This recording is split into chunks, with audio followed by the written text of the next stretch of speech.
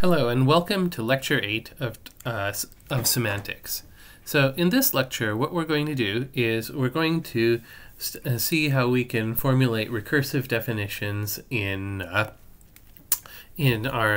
simple language. So L2 is going to grow recursive functions. And so as a first step, what we're going to do is we're going to look at local definitions. So far in L2, we have assignment, dereference, sequencing, looping, conditionals as the sort of imperative core of the language. And then to support functions, what we did was we added lambda abstractions, applications, and variables. And if you look at a program that you've written in a language like, I don't know, Camel or Java or something like this, you'll see that you do indeed get variables from the function parameters of a function, but you also get put variables in scope with local definitions. And so what we'll do first is we will see how we can add local definitions to L2, and it turns out to actually be extremely easy. So what we're going to do is we're going to extend our grammar with a form that says let val x:t is equal to e1 in e2. And so what this means is we want to take the value of the expression e1, bind it to the variable x, and then evaluate e2. And so the idea is that we can regard this purely as syntactic sugar. So if you see this expression here, let x equals e1 in e2, that has the same effect as introducing a lambda abstraction, fn x:t goes to e2, and then immediately giving it the argument e1. And so the way that we want to think about this is that if you think about the derived typing and reduction rules for this. So if we're thinking about let val as a sort of macro, then if you look at the typing rules, you'll see, okay, well, we want e1 to have the type t, and we want x to have the type t, and e2 to have the type t prime. And this typing rule for let comes from expanding this definition. So let's actually take a look at that. So what we've got here is we want to say that let val xt t prime. So this is the expression that we want to have a typing rule for. And the way that we can derive that typing rule is we can say, well, this let expression is really going to be a function application. So fn x:t goes to e2 applied to e1. So let's set this aside, and now let's take a look at this. Let's take a look at this and see what rules we can apply. So since this is an application, we can turn to the app rule for our typing, and what we'll see is we have two more things we need to derive. We need to derive a type for fn xt goes to e2, and this needs to be t to t prime. And let me make this a little longer.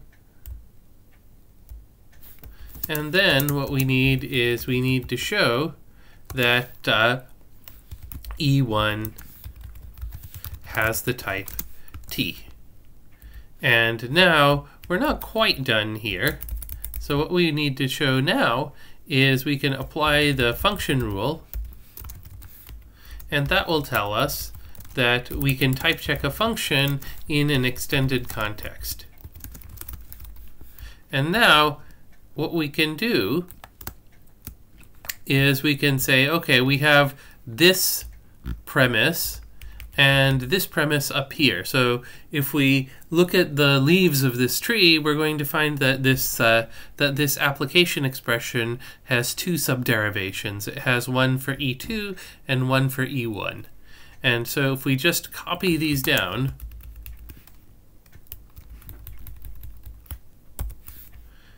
then what we will find is that we have the typing rule for let bindings. And so this is going to be our typing rule for let. And you can see how the typing for E1 sort of arises as a subderivation of the typing derivation for this application. And so we're able to get a typing rule for lets from thinking about how you could encode it using functions and arguments. And so that's how the typing rule for let binding works. And in fact, even the operational semantics for let bindings works the same way. So the two rules that we have say, if you see a let expression, what you want to do first is, if you see let x equals E1 and E2, first you evaluate E1. So if E1 goes to E1 prime, then let x equals E1 and E2 will go to let x equals E1 prime in E2. So we're evaluating the thing that we're going to bind first, and then once it's a value, what we're going to do is we're going to, if you see let x equals v in E2, we can actually just go ahead and do the substitution. And you can see again that both of these rules, the let one and the let rule,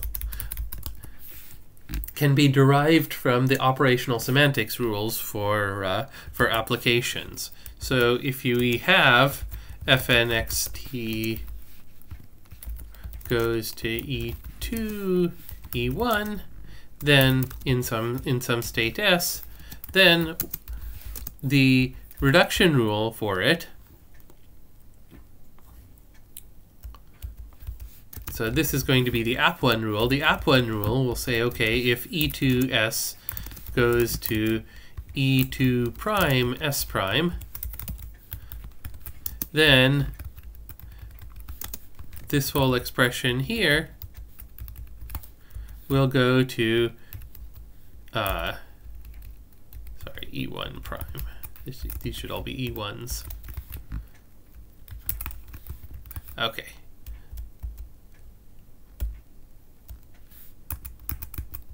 So now what we've got, okay, so now the app1 rule tells us that when we see fn x colon t goes to E2 with E1 applied to it, that goes to fn x goes to E2 with E1 prime applied to it when E1 goes to E1 prime. And that's just the congruence rule for applications. And likewise, the rule for applications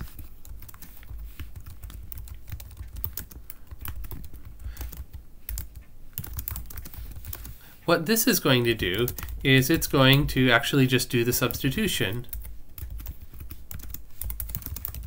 So the actual reduction rule for function application says when the argument is a value, do the application, and this thing here corresponds to the let2 rule, and the congruence rule for functions corresponds to the function to the let congruence rule. And so both of the operational semantics rules can also be derived from this macro process. So let bindings have natural typing and reduction rules, and they're exactly the same as what you would get from this encoding. And just as an aside, like, this encoding isn't entirely a technical trick. For a long time, JavaScript did not have lexical scoping of variables, and so when you declared variables with var, and those were scoped globally through the whole function. And so whenever you wanted to properly introduce a new scope, people would actually write an expression that looked exactly like this one. Luckily, in about I think 2015 or so, JavaScript was extended with the let and const operators, which actually do introduce a new scope, and so we no longer need to do this. But for a surprisingly long time, you would see this kind of thing in actual code. Okay, and so now let's go to recursive definitions. And so here is a function that we want to we want to implement recursively. And so what we want to do is we want to define a function x, and this function x takes an argument y. And what it'll do is it'll say, okay, if y is greater than 1, if its argument is greater than 1, return y plus the recursive function x applied to y minus 1, else 0. So this is really just adding up all the numbers that run from whatever the argument is down to 0. So let's actually write this as a OCaml function.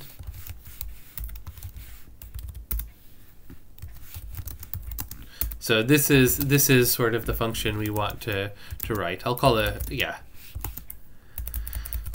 f rather than y. So we'll say, okay, if y is greater than 0, then is it greater? Oh, greater than or equal to 1, then we return f of y minus 1, y plus. Otherwise, what we want to do is we want to return 0. And so now if we call this function, let's say on 10, what we're going to get is 55, which is the sum of the numbers from 0 to 10. Okay, so that's what this function does. But you can note that what it's doing is it's using x within the definition of x. So if you look right here, we have an f, and it gets used inside of the function as well. Okay. So now, so the thing that we want to do when we evaluate this this definition is we want to replace every recursive occurrence of x with itself as we evaluate along. And so what you can see here is one thing you could immediately try is you can say, okay, well, we're going to introduce a recursive binding that says let val rex x colon t is equal to e in e prime. And then the idea is that we want at function type to say, okay, this is going to be bind it to a recursive function, and then when you evaluate x3, x applied to 3, we have the recursive function in scope. Okay, and now this seems to work for this expression, but we run into like certain difficulties with this idea of, okay, what we're going to do is we're going to allow recursive bindings that allow the variable to occur inside of the expression. And the problem is that sometimes we're going to have sort of strange expressions like this. So if you say let x equals x comma x, what is that thing? Like, can that even make sense? And here's another weird thing. We have a list of integers, and it's equal to 3 const onto itself. Now you can ask, should that terminate? Should it go into an infinite loop? Should it make a self-referential data structure? And if it is a self-referential data structure, like how do we do equality? Should 3 const onto x be the same as test for equality as 3 const onto 3 const onto x? Because after all, if we implement this as a pointer structure, we'll have a const cell with a 3 in the head and an x pointing back to the original. And here we'll have 2, so they'll be physically different objects. So should they be equal? And if so, how should we compare them for equality? And so in a call-by-name language like Haskell, a call-by-need language like Haskell, these kinds of definitions are actually allowed because call-by-name only evaluates as much as is needed. And so an expression like this one is a computation that gives you an infinite sequence of 3s, and as you explore the list, you'll incrementally generate more and more 3s. In a call-by-value language, though, we usually want to disallow these definitions. We only want to allow recursive definitions at functions because we would sort of expect expressions like this to go into an infinite loop. And so the idea that we want to do is introduce this idea of a let val rec, a recursive value binding, to function types. So we're going to say that we're going to have a recursive binding of values that is restricted to function types, and the thing that you bind is only a function value. So what we want to do is we want to say that we're going to extend the grammar with let val rec f equals this function body in the context that actually uses that recursive definition. And so what we want is we're going to say, okay, when we type check this function expression, what we want to do is we want to put the argument y at type t1 into scope for the body e1, but we also want the variable x, the recursively bound variable, to be in scope. So this expression right here is a recursively defined function which has the type for the function name, and it also has a binding for the argument, and that's in scope for E1. And then in E2, what we're going to do is we're going to just put the function that we've defined at type T1 arrow T2 into scope. And so in ML, so I wrote this definition in OCaml, and you can actually write it like this just as well. Fun y goes to if x equals, and this is a perfectly fine definition as far as the OCaml compiler is concerned. So we're defining the recursive variable f, and we want fn y goes to the body of the function to be in scope. And if we tried to define other things recursively, so if we tried to define x like this, it will give us a type error. And if we tried to define something like what should we do? Like, let's say list.map fn n plus 1 of x. So if we want to generate a sequence of numbers that goes up, it'll say no, this is not allowed because this is not a value expression. And so these are the kinds of things that correspond to the restrictions here. We're defining a recursive function, and so the restrictions are when we're defining our recursive function, the function has to have a function type, and the body of a recursive function actually has to be a function value. And so now, so the thing to notice is that two things are going on in this typing rule. So this part, the let val rec of x equals fn y goes to e1, that's defining a recursive function, and then the e2 is the thing which actually uses it. And annoyingly, this is a somewhat composite construct, and this makes the operational semantics of this rule a bit more complicated than you would like.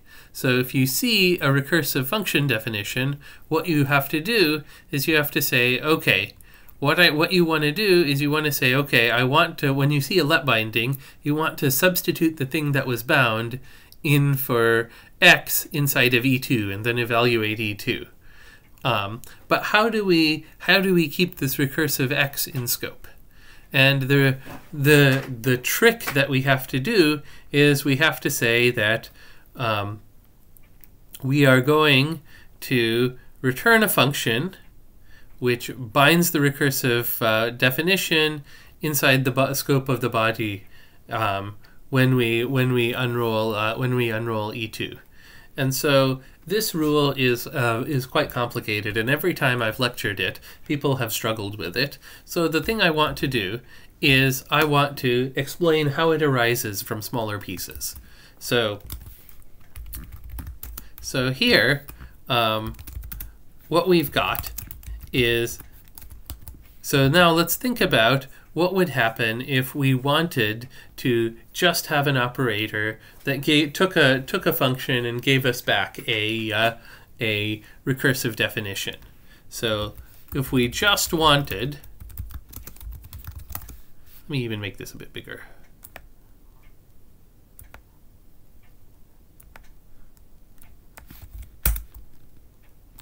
Okay, so now suppose we defined a recursive function. So let's say funx equals t, and we want it to have the type t1 to t2. Okay, so this is a value, which is a recursive function, and this f is the name of the recursive function inside of the body E, and the x is the argument. So let's even write it in a more suggestive way like this. And so what we can do is we can say, okay, we're defining a recursive function of type t1 arrow t2. So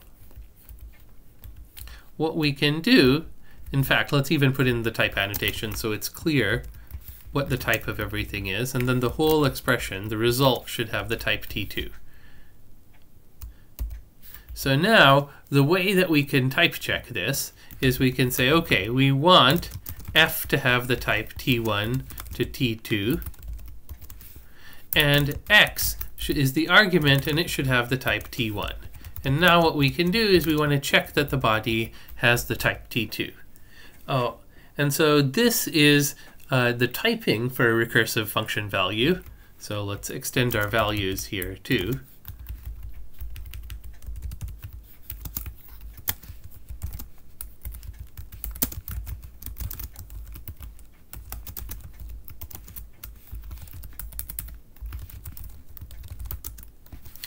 So this is our new language of values, and now what we can do is we can add a reduction rule for this.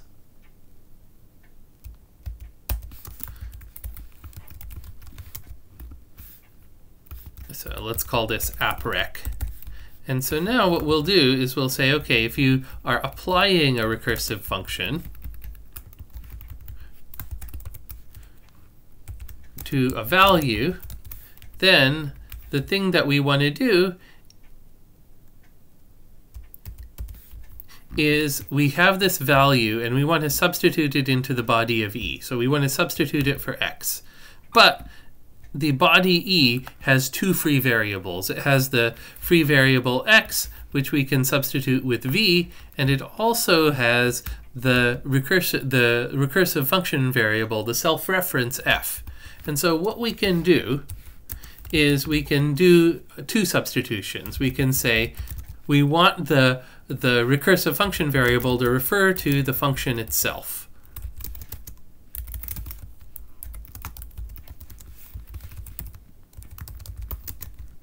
And we want to substitute this for f, and we want to substitute v for x. And we want to put both of those into the body E.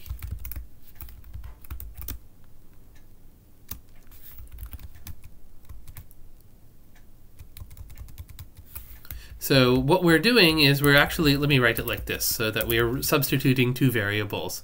We're replacing the function variable f that's occurring in E with the recursive function itself.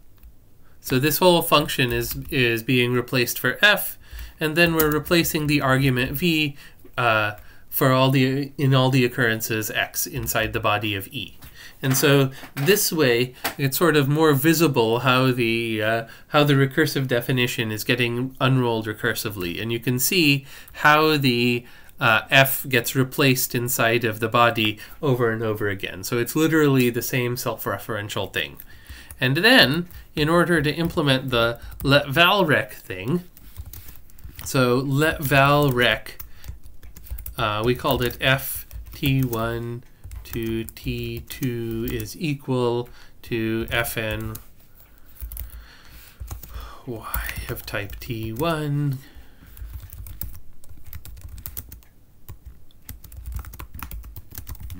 So the way that we type checked this, what we can think of this as is this is a macro definition where we do letVal non-recursively. And now we can use the recursive definition.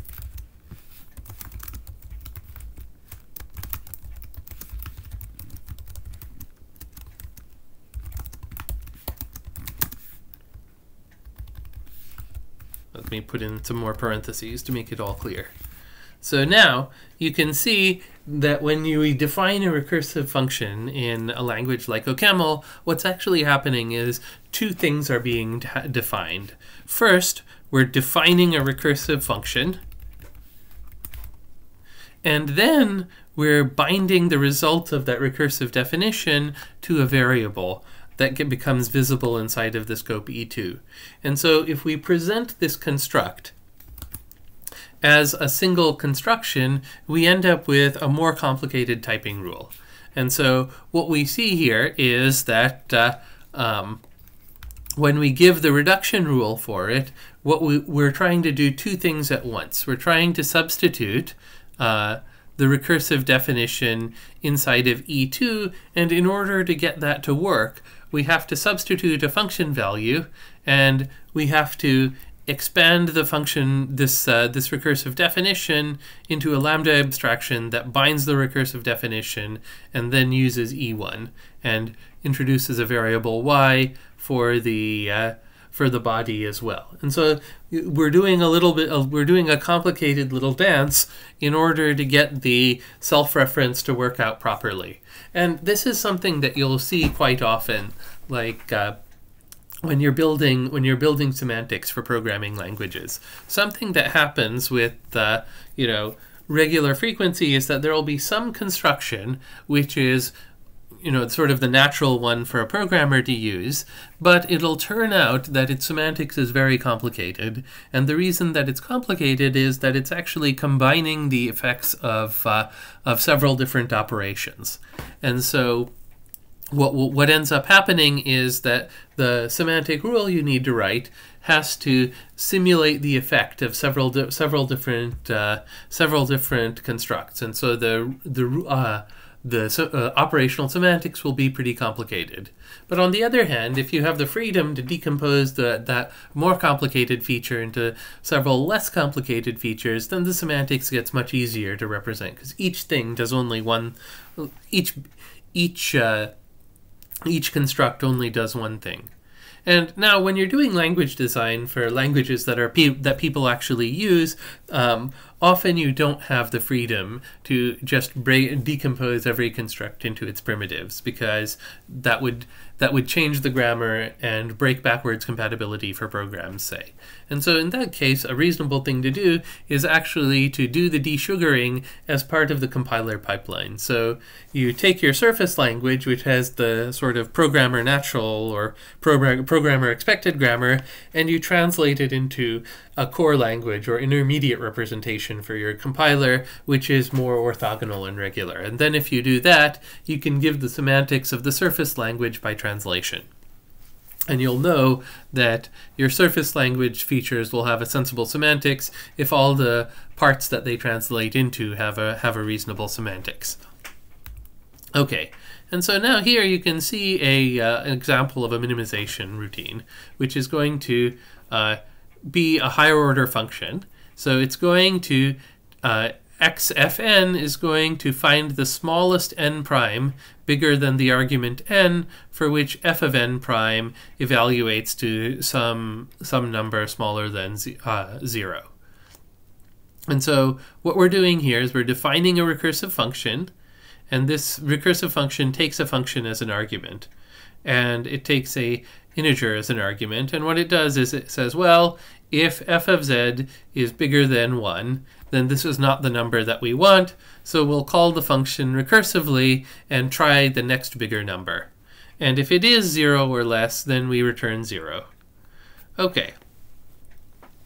And so now, once we've defined this x, what we can do is we can take that function we defined before, this f, which, oh no, this is not the one we defined before. We're going to apply it to a certain f, and the f we're going to apply it to is a function which takes an argument, and if the argument is bigger than 3, then if, and if the argument is less than 3, so if it's in the range, oh no, if it's exactly equal to 3, then we return 0, otherwise we return 1. And so now what we're going to do is we're going to initialize it with 0. And let's see what happens here. So let's define our recursive function. And so now we're going to define our function let rec xf equal fn. And so what we want to do is we're going to say, we wrote z here. If z is if f of z is greater than or equal to 1, then we want to return xf z plus 1. Otherwise, we return z. And so now we have our function int to int to int to int. And so next what we can do is we can define this f here. So f of z again. And it's going to be if z is greater than or equal to 3, then if z3 is greater than or equal to z, then 0 else 1. So this is going to be 1 everywhere except for 3. And so now we can call xf with 0, and we get 3. So it's making all these recursive calls the way that we expect, even with higher order functions in play. Okay, and so this idea of syntactic sugar is one that'll come up over and over again. So, for instance, we introduced sequencing at the beginning of the language, at the beginning of the course, and what we did was we said, okay, evaluate E1 first, and then evaluate E2.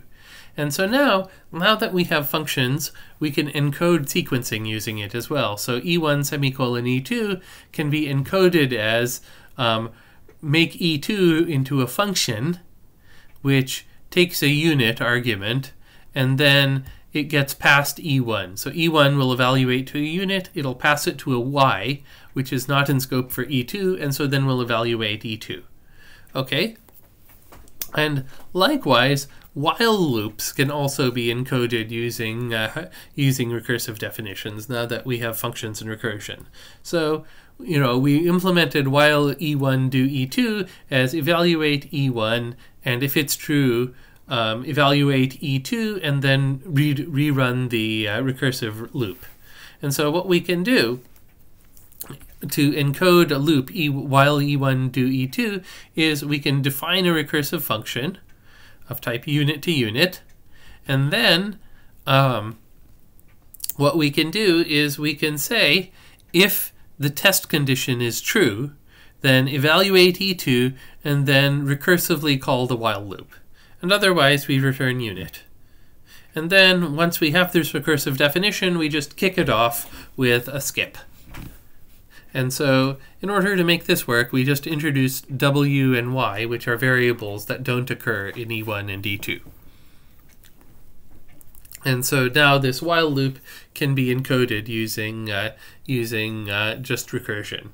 So again, let's take a little look at this. So suppose that let's introduce two variables here. So let's say n is ref 5, let x be ref 0, and so now we can say while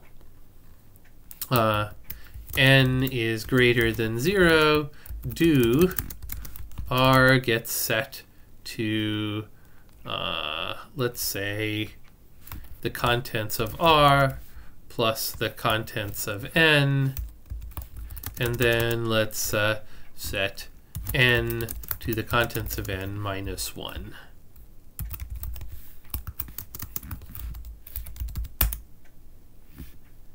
Oh, it was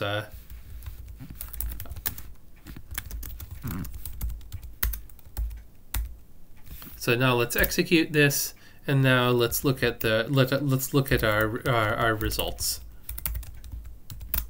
And so we had the contents 15. Okay, and so this just added up the numbers from 5, 4, 3, 2, 1, 0 by looking at n and r. Okay, so now let's reinitialize r and n. So let's set r to be 0, let's set n to be 5, and now let's define a while loop. Let rec while, and what we will do is we'll say if n is greater than 0, then what we want to do is we want to set r to be bang r plus bang n, and we want to set n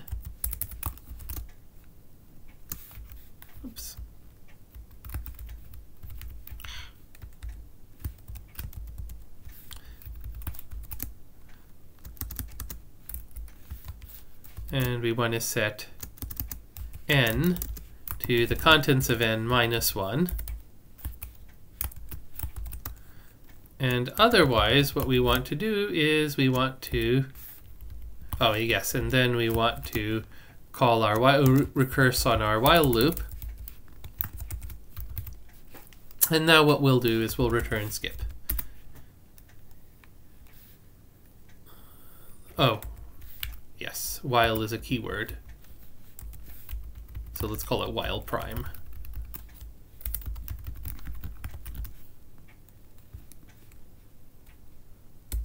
What is going on here?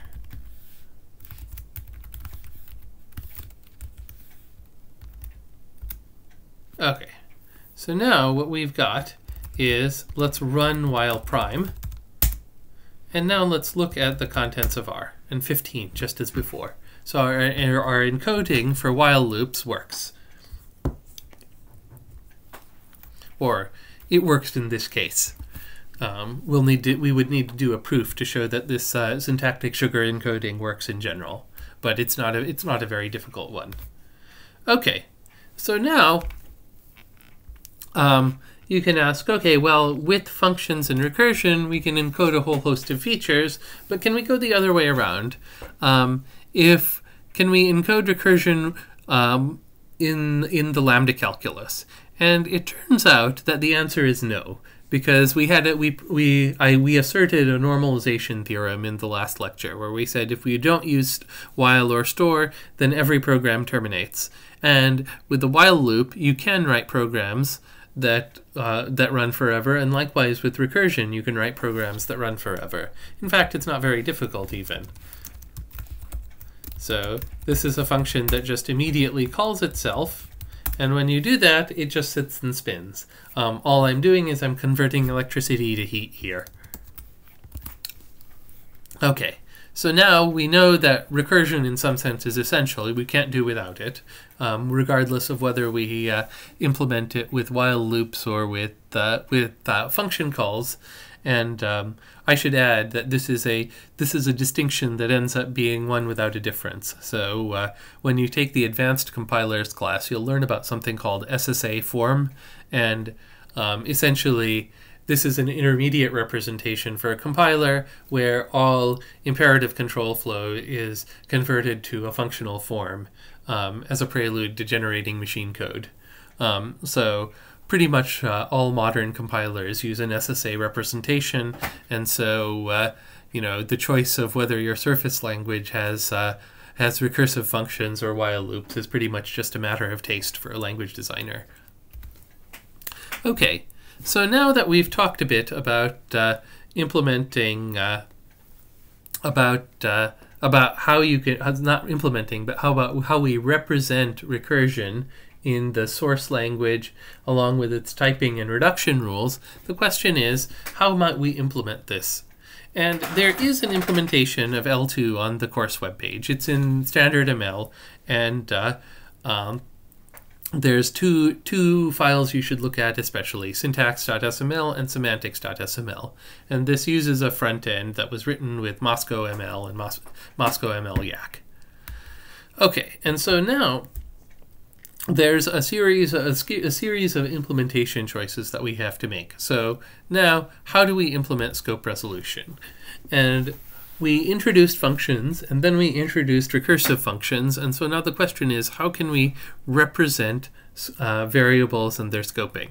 And so we saw in the previous two lectures that we started out with variable names that were represented as strings, and then we talked a bit about how all alpha equivalent representations could be converted to a uniform representation using de Bruijn indices. And so de Bruijn index is basically just an offset saying a pointer back to the original binding site at each variable reference. And you can implement this by counting the number of scopes that you cross on the way to your original binder. And so our surface language has variables represented as strings, but our internal representation can use de Bruijn indices. And so the variable just becomes an integer, And functions don't need to bind a formal parameter anymore, because whenever you see an fn expression, you know for sure that what's going to that a variable is being bound here, and there's just going to be a number referencing this location. And so the internal representation is just going to have the type of the argument along with the body of the function. And we don't need a string representing the formal parameter. And so then we can run a scope resolution function, which will take a raw expression with string names and produce an expression with these integer offsets. And so the way that we implement substitution is actually pretty cute. So what we're going to do is we're going to write a substitution function which takes an expression, a variable position, which is a number, not a string anymore, and a body to substitute into. And it returns a new expression that's the result of doing the substitution. And so the way that this works is we've replaced every variable with its pointer back to the binding site. And so what we can do is we can say substitute E0, E prime is going to substitute E for the outermost variable in E prime. And so as you climb the scope stack, you want to substitute more and more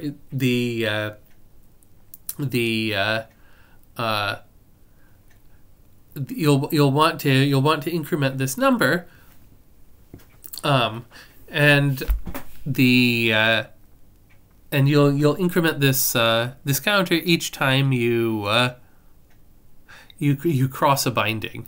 And I'm going to give a slightly specialized definition here for substituting values, so closed values, and if you remember, when you substitute open expressions for variables, you have to do a dance with alpha renaming.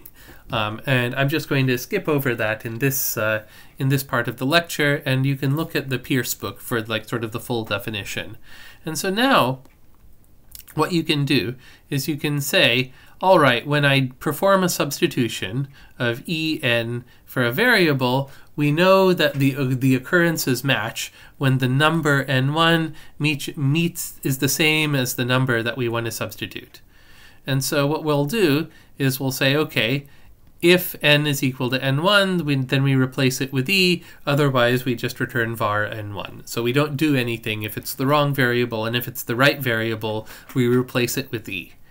And then for cases like applications, it's just a structural recursion. We want to substitute e for the variable occurrence n in E1, e applied to E2, and so we just substituted e in E1 and we substitute into E2.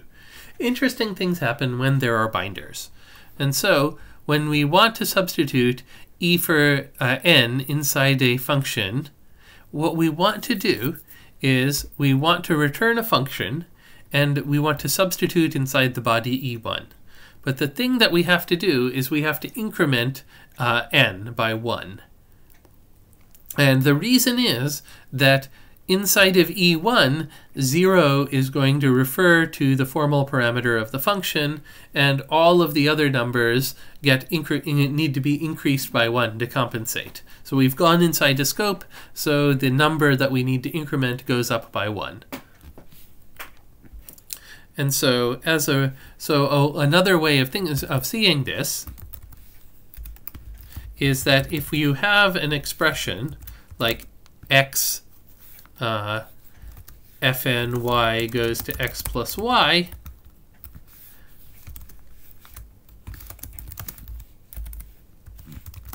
then when we de-Brownify it, what we'll get is the x can be, actually, let me even make this a 0, fn x. So when we have an expression like this, this variable, we're going to introduce numbers for x and y. And so this will become fn int goes to var 0, because we want to point from x back to the original binding site. And then when we see the fn, let's see, Now, what we want to do is we want to replace the symbolic names x and y with numbers. And so the question is, which number should we use? And so the answer is that y, the variable, should refer to it should be a pointer to the enclosing scope. And so y points to the innermost enclosing scope, so it's going to become a 0, and x is not pointing to y, it's pointing to 1. So we have to cross one binder, this binder for y, to reach the x. And so this is going to become var1. And so the same variable x is var0 over here and var1 over here. And so what we need to do whenever we cross a binding site is we need to increment the number here. So instead of substituting e for occurrence n, we're going to substitute e for occurrence n plus 1, because there's one more variable in scope at this position. And you can see this go on with the let binding as well. So here, when we do a let binding, we're binding e1 to a variable that's in scope for e2. And so when we do the substitution, we do subst en e1 because there are no new variables in e1, but because the result of e1 is bound in e2, we have to bump the counter by 1 here when we go into the body of e2. And so for recursive functions, it's even a little bit more complicated, because the recursive definition binds two variables. So you have to increment the counter twice here. Okay. So now when you implement reduction, what we're going to do is we're going to say, all right, if we're applying a function, and if e1 is a value, a function, then what we're going to do is we're going to say, okay, and if the second argument, e2, is also a value, we just do a substitution, and we substitute 0 here. And one thing that happens is when you try to go from an abstract machine to something more like machine code, like bytecode or something, all of these substitutions can get turned into operations on the argument stack. So this number you can think of as a stack offset. Okay, so that's how the implementation of the reductions works, and how we implement substitution. We also need to implement type inference, and the changes here are a little less substantial. So we talked about how gamma is now a pair of mappings, one mapping locations to locations to their types, and the other mapping variables to their types. And so here our type environment is just a list of types. And so what happened? So I said, oh, we need to map variables to their types, but I don't see any variables in this second component. So we have the pair as we expected, but the second component isn't quite what we expected. And the reason is that once you put things into de Bruijn form, you don't need the variable names anymore, because we're just going to refer to variables by a number. And the same goes for variables in the context. We can just maintain a list of variables, and whenever we refer to a variable, we can refer to the nth index of this list. And so when we're inferring the type for a variable, what we can do is we can say, okay, sharp2 gamma gets us the second component of this list, which is the list of type expressions, and then we're getting the nth variable, so we'll just do list.nth on that list of expressions to find the nth element of the list. And when we're doing type inference for functions, what we can do is we can say we're going to infer a type for e, and we're going to just cons the type onto this list. So we're putting the type onto the list of types for the variables, and then if we successfully infer a type for t prime for the body, we can return a function type t to t prime for this whole function expression. And so we're able, using the de Bruijn representation, to avoid having to put variables into our representation. And so one thing you might notice is that implementing substitution naively is quite expensive. So if we look at this implementation of substitution, you can see that when you replace when you do a substitution of E into a body, you have to do a recursive traversal of the whole program to find all of the possible variable sites. And this is, in general, an O of n operation. It's linear in the size of the program, and so this is slow. And so these kinds of tree interpreters are not a great implementation. And then when you take compiler construction, you'll see that there's more efficient implementations, such as closures, and these make doing variable lookups much faster, and they do the substitution lazily and go from linear to basically constant time. And so one thing we could do in this course, but we're not going to, is we could give another abstract machine that's a bit closer to an implementation. And then once you have these two semantics, you could prove that the second corresponds to the original. And as long as you don't screw it up, you can have multiple operational semantics for the same language. This is actually a common technique in when you're proving the correctness of various compiler optimizations. In fact, there's a number of machine-checked compilers, like the CompCert compiler for C, where the entire compiler is specified as a sequence of abstract machines, and the compilation pipeline translates from programs in one representation to the next intermediate representation. And at each stage, you prove that the compilation corresponds to the previous one. And so starting from the topmost semantics, you end up with a semantics that's very close to assembly. And so that way, you're able to prove that the compiler actually preserves the semantics of the source program. Okay. And so one final aside before I wrap up for today. So throughout this course, we've been using what are called small step semantics. We say this expression E takes one step of evaluation to an expression E prime. And so when you look on the internet, you'll find out that there's an alternative style of semantics called big step semantics, which goes straight from an expression to a value. So for example, if you wanted to give a evaluation rule for addition, you might say, well, if E1 evaluates to a number n and E2 evaluates to a number n2, then E1 plus E2 will evaluate to the sum of those two numbers.